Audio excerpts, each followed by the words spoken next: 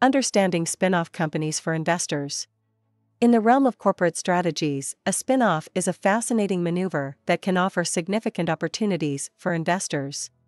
By understanding the nature of spin-offs, how they function, and the potential benefits they provide, investors can unlock value and uncover growth opportunities that others might overlook.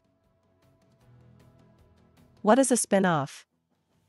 A spin-off occurs when a parent company separates a part of its business, distributing shares of this new entity to its current shareholders. This newly formed entity begins its journey as an independent company with its stock listing. Example: in 2015, eBay decided to spin off PayPal, one of its most lucrative divisions. Post-spin-off, PayPal became a separate publicly traded company, enabling it to focus on its core competencies and grow even more rapidly. Why do companies spin off units? Focus on core business.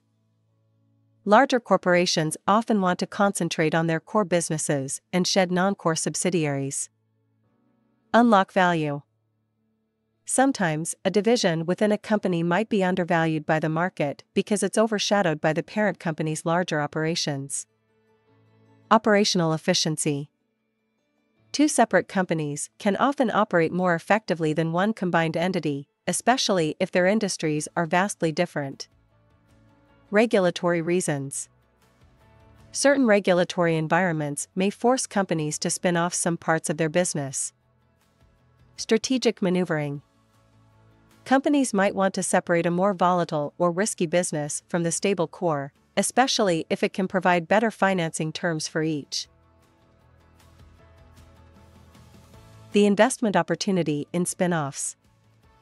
There's a compelling case for investors to be interested in spin-offs.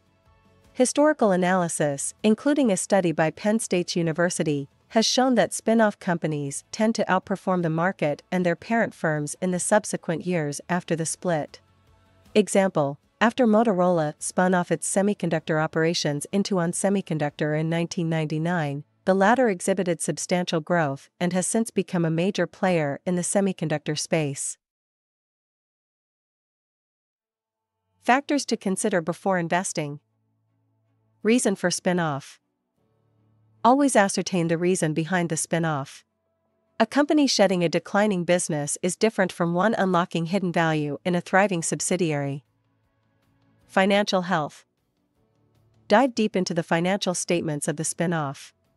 Ensure that the new company isn't being overloaded with debt. Management team.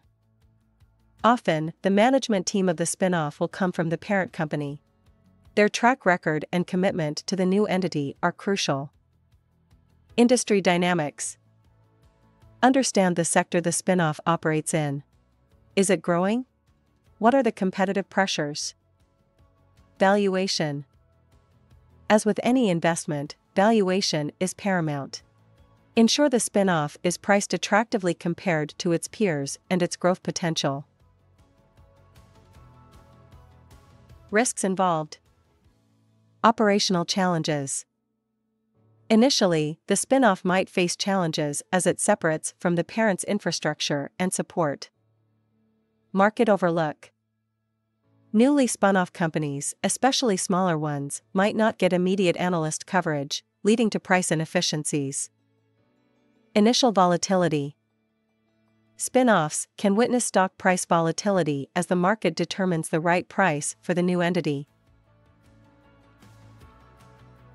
Spin-offs offer a unique opportunity for investors by unlocking value, but as with any investment, they come with their own set of risks. By understanding the dynamics of spin-offs and conducting thorough due diligence, investors can position themselves to capitalize on the potential upside these corporate actions often bring.